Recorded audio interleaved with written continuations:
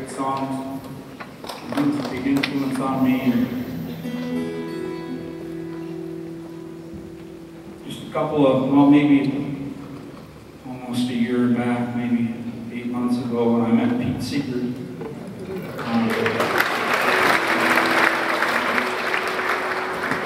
Pete and I had to talk about this guy. And Pete was like a tall guy, 95 or something. Kind of like a giant, spindly kind of giant, with a banjo hanging on him, looking down at me, talking about this guy. And he said, you know, last time I saw him, he was getting on a train. No, I was getting on a train. He was there. He was drunk. And he was saying, I got to talk to you, Pete. I got to tell you, I need to talk to somebody.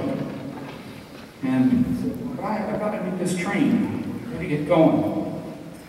I'll talk to you when I get back. Good luck in your show.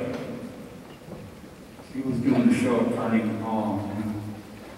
So he played his show. He wore a gold lame jacket.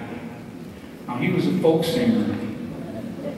And when he wore his gold lame jacket and sang all these songs that he'd written, they started booing him and throwing things at him. They weren't ready for him to be different from what they thought he was. It didn't set well with him. It's like he was destroying something that they thought he was. And he was moving on. So they were throwing things at him. He wanted to give them all their money back. You know, he went to the box office and just give these people their money back. I don't care. You know. On the way out, you know, they booed him and booed him. And then, and I was talking with Pete about that. And he said, yeah, I wish I hadn't gotten on the train. And I said, well, you know, I had a guy like that. I knew him. And I called him up, and he was in a lot of trouble because he was kind of really a rocker, and he was great, but he was under a lot of pressure to do things, and he didn't want to do them, and he didn't want to do anything. He didn't want to be who they wanted him to be, and he just couldn't do it. And I called his managers, and I had my managers call his managers, and I was trying to hook myself up, and I'd just like to talk to this guy. Because I've been around, and I just want to talk to him because he's so good. But, and Pete and I just looked at each other and said, well, neither one of us could get to those guys. And it's a sad story. Neither one of them made it. But Pete made it. He was great. And this is a song here by the man he was talking about. A real poet from Greenwich Village, one of the greatest songwriters of the era, someone that has been overlooked, I think.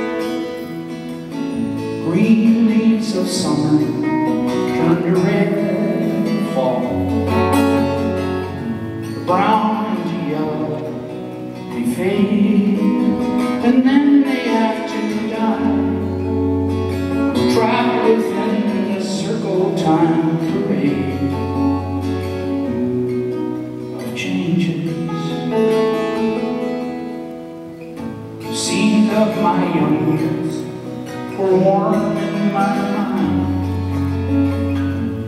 visions of shadows that shine, till one day I returned and I found that they were victims of the vines of changes. Now the world is spinning mad, drifts in the dark, swinging through a hall of haze, a race around the stars, a journey through the universe ablaze with changes.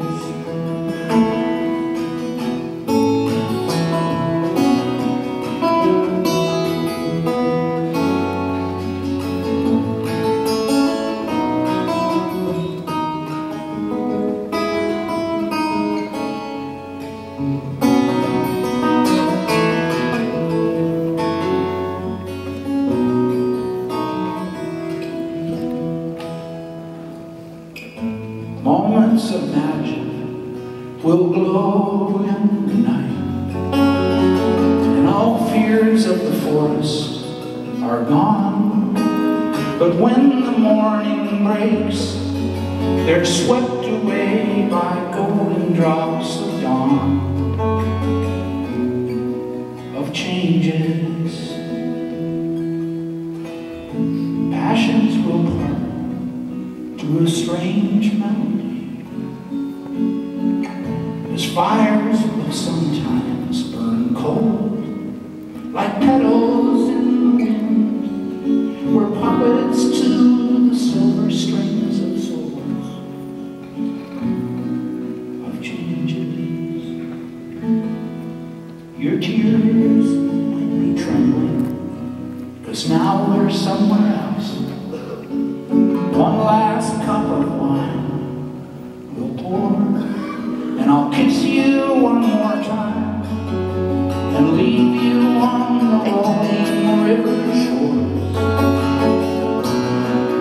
of changes. Sit by my side, come as close as the air, share in a memory